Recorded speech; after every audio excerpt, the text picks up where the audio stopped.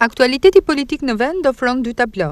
Nga njëra anë, qëndrimin konstant të kryeministrit të vendit, Edi Rama, i cili deklaron se nuk ka vend për të folur për krizë, duke nënkuptuar se nuk do t'i jap dorëheqjen, dhe nga ana tjetër, opozita, që ka vendosur të intensifikojë protestat, duke treguar vendosmërinë e saj se nuk do të marrë pjesë në zgjedhjet e qershorit nëse kreu i qeverisë nuk do të largohet. Për ish kryetarin e Partisë Demokratike në Durrës, Osman Stafa, samiti i Berlinit i zhvilluar vetëm një ditë më parë, është tregues i qartë i realitetit politik shqiptar.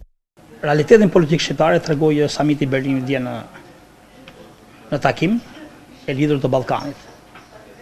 Pra, nëse unë do të shtoj komente qëndrimit të samitit të Berlinit, do thotë një fjalë që ne të e kalojmë mundësinë dhe realitetin për cilën është ulur kom kryq në Shqipëri. Ka një fakt. Kriza nuk ka lindur sot. Kriza ka shumë vite që ka lindur. Kjo është problem i demokracisë shqiptare. Unë kam patur rezervat e mia sepse demokracia që në fillimet e saj në vitet 90 në Shqipëri dhe deri më sot ka patur pengesat e saj, ndërsa aktualisht po them është kulmi i kësaj krize të zgjatur nga klasa politike, nga establishmenti i vjetër dhe besoj që është fundi i krizës. Sipas demokratit Stafa, besueshmëria ndaj votës në Shqipëri ka vite që ka humbur dhe ky fakt ka ndikuar në qasjen e elektoratit ndaj klasës politike në tërësi. Për hir të vërtetës, shqiptarët besoj komenti im nuk do të shtoj dhe nuk do të paksoj në opinionet dhe në realitete. Ka një fakt, një fjalë, besueshmëria ndaj votës në Shqipëri ka vite që ka vdekur. Dhe pra aq kohë se ka vdekur besueshmëria do thotë që besueshmëria ndaj elitës politike është në nivelet më të ulta të saj. Kjo nuk është vetëm problem i Edi Ramës. Edi Rama për hir të vërtetës e privatizoi në stilin e tij, nëpërmjet arrogancës pushtetit, nëpërmjet pushtetit dhe lidhur me elementet e krimit. Ne kemi një fakt dhe një fakt. Ne jetojmë në Durrës. Në vitin 2015 dhe në vazhdim unë e kam denoncuar me fakte dhe me argumente krimin që ka ndodhur ndaj këtij qyteti. Ai krim nuk ndodhi pikërisht kur fillova të denoncojë. Ai krim kishte kohë që funksiononte. Sot shqetësimi shqiptarëve nuk është problemi sepse gjithë shqiptarët e dinë këto probleme. Problemi është se si do të çmontohet ky mekanizëm. Pra aq kohë sa nuk çmontohet mekanizmi, ka shumë pak vlerë nëse marrin apo s'merr pjesë Partia Demokratike. Unë parashikoj ditë shumë të vështira për shqiptarët. Do të kisha dëshirë që kryeministri Rama, kryetari të opozitës zoti Basha, faktorë politik në Shqipëri, presidenti Roblegës, të ulnin, të kërkonin falje qytetarëve për çfarë ju kanë prodhuar, sepse ky eksod i rinisë shqiptare, i intelektualëve shqiptar, i zanatçive shqiptar është përgjegjësi drejt për drejt e këtij establishmenti. Kush e ka përgjegjësinë kryesore? Normalisht që përgjegjësinë kryesore ka qeveria me kryeministrin Edi Rama, por kuptohet dhe klasa politike ka përgjegjësinë e saj në tërësi. Kryeministri Edi Rama duhet të kapërcej nivelin e pozicionit të një kryeministri në detyrë. Ka shumë pak vlerë sot ka rritja e Ramës, e Bashës, e Metës. Përgjegjësia e tyre do të jetë përballë qytetarëve shqiptar, përballë kombit shqiptar, sepse do të kemi parasysh diçka që rajoni po kalon vite të fuqishme zhvillimi. Faktori shqiptar nuk është as në lartësinë e duhur dhe as në nivelin e duhur. Politika makro e kombit shqiptar ose e komplet faktorit shqiptar është pothuajse inekzistente. Ne dalim me qëndrime të ndryshme. Faktori shqiptar duhet të flasë në një zë për sa i përket linjës kombëtare. Pastaj linjat e brendshme janë sipas konjunkturave politike. Por kjo lloj situate është përgjithësi drejt për drejt e klasës politike në tërësi, ku autori kryesor i kësaj situate është Edvin Kristaq Rama, kryeministri aktual i shqiptarëve. Për zotin Stafa, çdo forcë politike ka ulje ngritjet e saj dhe kjo vlen edhe për Partinë Demokratike, ku nuk bën përjashtim as dega përfaqësuese e saj në qytetin bregdetar. Nga ana tjetër, çmontimi i këtij sistemi do të ishte rrugëzidhja e vetme në këtë situatë. Çdo forcë politike ka ulje ngritjet e saj. Por hir të vërtetës Partia Demokratike po kalon momente të jetë vështira. Janë disa momente të jetë vështira sepse pas një lideri me goxha karizëm si si doktor Berisha, ardhja e zotit Basha, modelet e zotit Basha, linjat dhe grupimet e brendshme, qëndrimet, si të them, jo shumë stabile në këtë menaxhim, sepse gjithçka është menaxhim në këtë forcë politike, po kalon momente të vështira, kuptohet që dhe në Durrës po e kalon këto momente të vështira. Nuk kam dëshirë të përqendrohem shumë në Durrës, sepse do të duket sikur Osmani ka një problem me mënyrën se si i menaxhoi Basha marrëdhëniet me Durrësin. Unë çfarë kam patur i kam shprehur publikisht, për fatin e mirë me fjalë i kam shërbyer forcës time politike, i kam shërbyer qytetarëve të mi.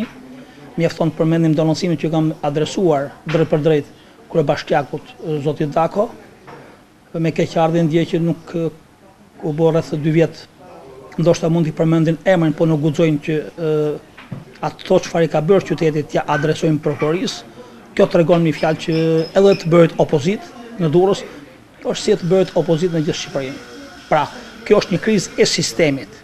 Dhe unë shoh me fjalë që shumë shpejt do të dalë si domosdoshmëri çmontimi i këtij sistemi që për hir të vërtetës nga viti 2008, ndryshimet kushtetuese, mënyra e menaxhimit të energjive të brendshme të forcave politike, të pushtetit, sepse siç menaxhon partinë, ashtu nesër do të menaxhosh të pushtetin, tregon që është vërtet një krizë. Kjo lloj situatë do të dalë nëpërmjet ndryshimeve mbavare. Por unë shoh që asnjë nga liderët aktual nuk e ka forcën, kurajon të dalë mbi vullnetin e përgjegjësisë personale. Ato po luajnë vetëm për interesa shumë të ngrushta në ekip. Sepse një lider i cili tenton të dalë përtej përgjegjësisë individuale, ju drejtohet bashkëpunëtorëve, ju drejtohet qytetarëve, sepse në fund fare çdo forcë politike synon të marrë pushtetin, komunikon me qytetarët, vendos në tavolinë me letra të hapura planin e emergjencës për shpëtimin të forcës politike apo të vendit, bën kompromis me elitën politike, bën kompromis me faktorin, bën kompromis me qytetarët dhe fillon merr dhe përgjegjësinë. Unë shoh që akoma janë të paprigatitur. Të dy krahët po luajnë për të lodhur njëri tjetrin, por kostoja është vetëm në dëm të qytetarëve dhe në korist të qytetarëve, sepse për hir të vërtetës ekonomia shqiptare po kalon momente shumë të vështira. Mjafton të përmendim që u bën vite që një investitor strategjik me peshë ekonomike, pothuajse jo që nuk kanë afruar, por dhe ato që kanë qenë kanë filluar të tërhiqen. Kjo tregon mënyrën e marrëdhënies. Kjo tregon me fjalë sepse në Shqipëri ndoshta ekziston mendimi i lirë, por në Shqipëri kemi një demokraci pothuajse të cunguar, të manipuluar, të shtypur. Sistemi në Shqipëri i demokracisë për hir të vërtetës për mua është një ngërç të frikshëm. Shoqëria shqiptare po kalon momente depresioni.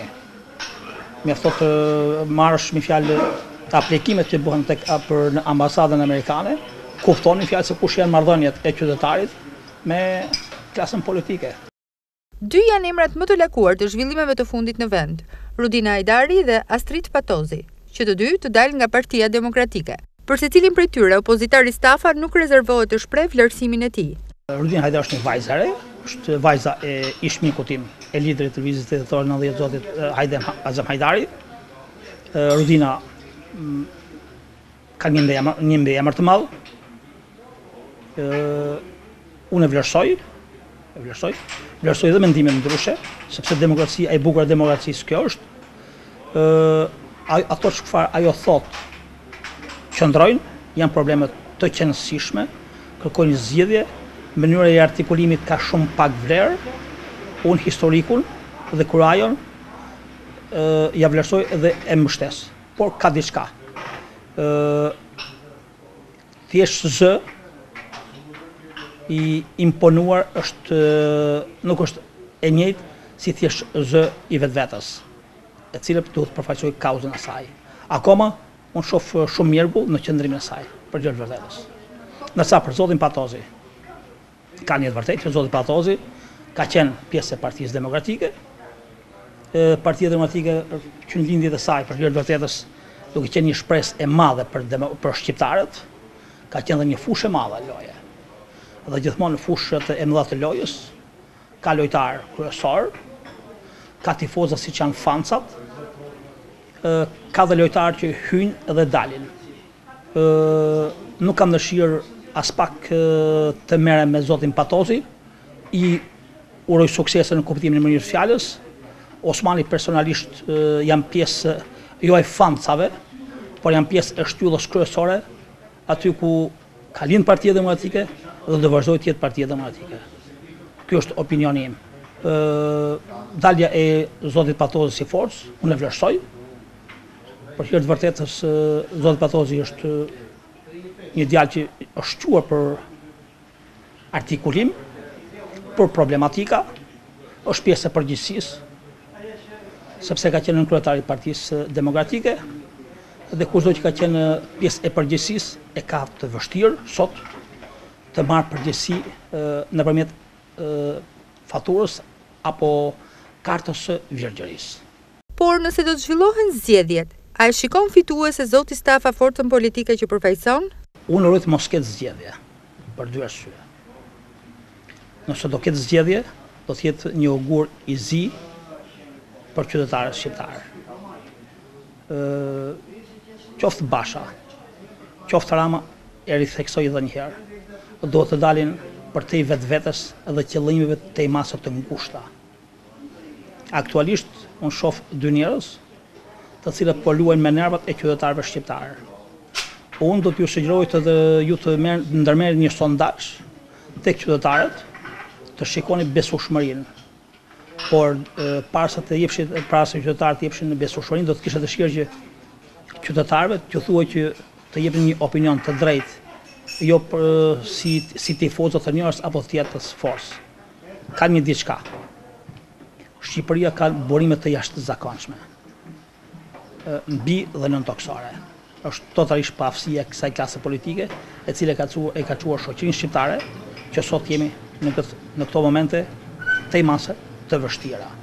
Nësa përsa përket asaj që a do bëhen apo nuk do bëhen zgjedhjet, unë do të sugjeroj që zgjedhjet të bëhen, sepse demokracia funksionon në pjesë e këtij sistemi, pra dhe zgjedhja janë pjesë e sistemit të demokracisë, të vendosishin rregullat. Lojtari i cili do të jetë më tolerant në emër të shqiptarëve, ai meriton të jetë dhe me fituesi. Por unë shoh që të dy do të kenë shumë të vështirë. Por ka një problem që të dy e kanë të vështirë të marrin mbi supe atë çfarë ato nuk e parashikojnë. Ose e ndrojnë, por kanë frikë ta shprehin. Shkurja në zgjedhje ka dy momente të masa të vështira. Nëse shqiptarët do të detyrohen kuti votime 30 qershor, të dy aktorët kryesor, unë jam pjesë e Partisë Demokratike, uroj me zemër të fitoj Partia Demokratike, do të mbështes maksimalisht çdo kandidat të mundshëm të Partisë Demokratike, ku dhe veten time nuk e përjashtoj që mund të jem një kandidat i mundshëm, sepse unë përballjet nuk jam tërhequr kurrë nga përballjet, më pëlqejnë përballjet.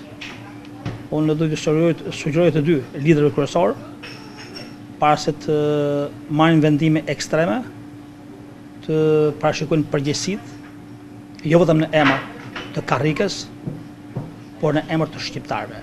Shqiptarët kanë nevojë për zgjedhje, jo për zgjedhje, sepse zgjedhjet janë me 30, mund të bëhen edhe me 40, mund të bëhen edhe me 50, sepse klasa politike shqiptare për hir të vërtetës muajt ka filluar të çojë me 100 ditë, kur ju intereson. Duke deklaruar se është i gatshëm të garojë si kandidati së djathtës në zgjedhjet për kryebashkiak, Osman Stafa vendos teksin te domosdoshmëria e një zgjidhjeje për atë që i takon fjala e fundit, popullit.